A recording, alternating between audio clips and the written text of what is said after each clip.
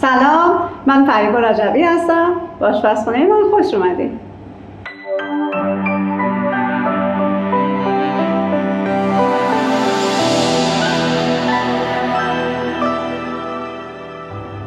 موضوع بلاگ امروز ما کیک هویجه.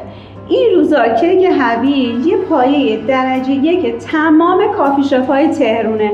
یعنی به نظر من غیر ممکنه که شما توی یه کافی شاپی بری و کیک هویج نداشته باشه. خب چه بهتر که آدم یاد بگیره یا بدونه که این کیک توی خونم میشه آماده بشه. و این کیک هویجی که ما داریم امروز درست میکنیم اینجا یک حسنی داره و حسنش اینه که ما توی اون از هویج تازه استفاده کردیم. به نسبت کیک هویجای بیرون خیلی کم شکرتر و خیلی کم چربتره. من مطمئنم که یه پورشن سایز کوچک از این کیک میتونه یک عصرونه خیلی خوب باشه در کنار یه فنجون قهوه یا یه فنجون چایی. دوستان عزیز فارسی زبونم، یادتون نره که کانال یوتیوب منو سابسکرایب کنین و ویدیوها رو برای دوستاتون بفرستین. لایک و کامنت هم فراموش نشه. من مشتاقانه منتظر شنیدن نظرات سازنده شما هستم. بیایید با هم دیگه این کیک هویج خیلی خوشمزه رو آماده کنیم. من قبل از هر چیز فر رو روی حرارت 360 درجه فارنهایت یا 195 درجه سانتیگراد گرم میکنم. بعد کف یه قالب با قطر 20 سانت رو چرب میکنم و کاغذ روغنی پهن میکنم. شکر و کره رو داخل یک کاسه میریزم و با همزن میزنم تا کمرنگ و پفکی بشه. و بعد تخم مرغ‌ها رو یکی یکی با کمی فاصله بهش اضافه میکنم و میزنم. یه نکته مهم در مورد مواد اولیه کیک هویج این هستش که تمام مواد باید دماشون با دمای اتاق یکی باشه وگرنه مایه کیک ما موقع هم زدن میبره. عصاره وانیل رو هم بهش اضافه میکنم.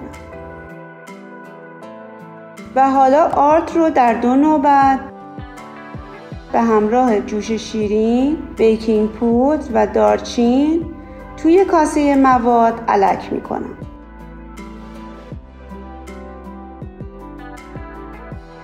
و در آخر گردو، کشمش و هویج رو هم اضافه میکنم.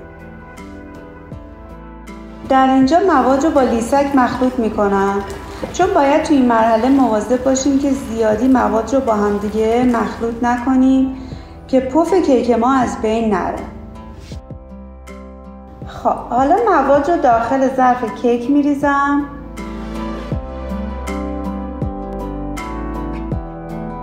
و روی اون رو با لیسک صاف میکنم.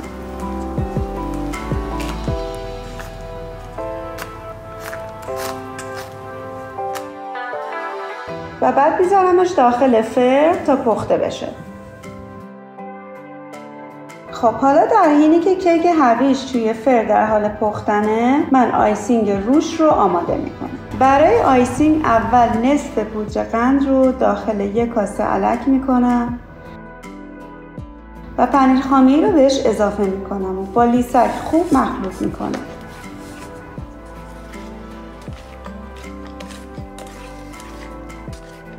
و بعد مابقی پودر قند رو هم اضافه میکنم و هم میزنم.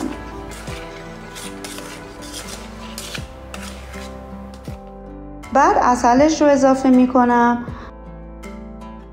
و با همزن برقی کمی میزنم تا یک دست بشه. اگه دوست دارین که آیسینگ سفتری داشته باشین که کامل روی سطح کیکتون رو بتونین باهاش فرم بدین، بعد از عسل 100 گرم کره هم بهش اضافه کنین و با همزن حدود 2 دقیقه بزنین تا آیسینگ شما فرم بگیره. آخر سرم میذارمش داخل یخچال تا خنک بشه.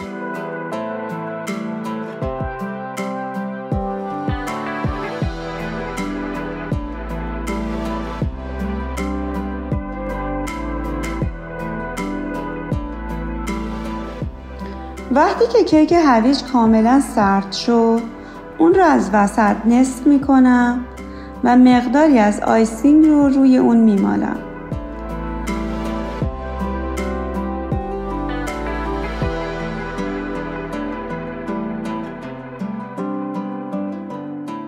بعد 2 طبقه کیک رو روی هم میذارم و مابقی آیسینگ رو روی کیک میریزم. با گردو و برش‌های هویج اون رو تزیین میکنم. کیک من آماده سرو کردنه. امیدوارم که شما هم این کیک هویج فوق‌العاده خوشمزه رو توی خونه درست کنی و از خوردن اون به همون اندازه‌ای که ما لذت میبریم لذت ببرین و شاد بشین. روز و روزگار بر شما خوش.